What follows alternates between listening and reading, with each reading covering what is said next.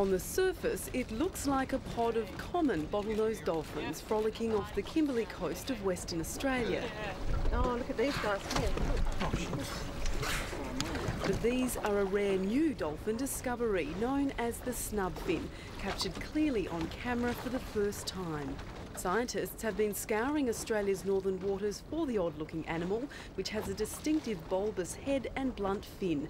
This week, a research team led by wildlife group WWF finally had a breakthrough. 2, 3, 4, 5, 6. Usually they barely raise their heads above the water, but this pod was in a playful mood. There's almost nothing known about this species. We are literally starting from scratch. Researchers spent up to 10 hours a day on the water, gathering vital population data.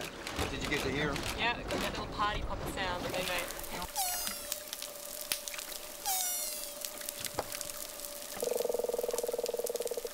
They also used an aggressive-looking but harmless technique to retrieve a DNA sample.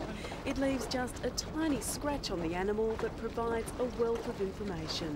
The problem with studying endangered species is actually finding them out here in their natural habitat.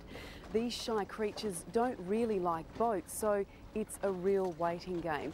But they are mammals and eventually have to come up for air, and when they do, we're ready and waiting. It's not only a test of patience, but costly. This expedition made possible through WWF and corporate sponsor ING Direct.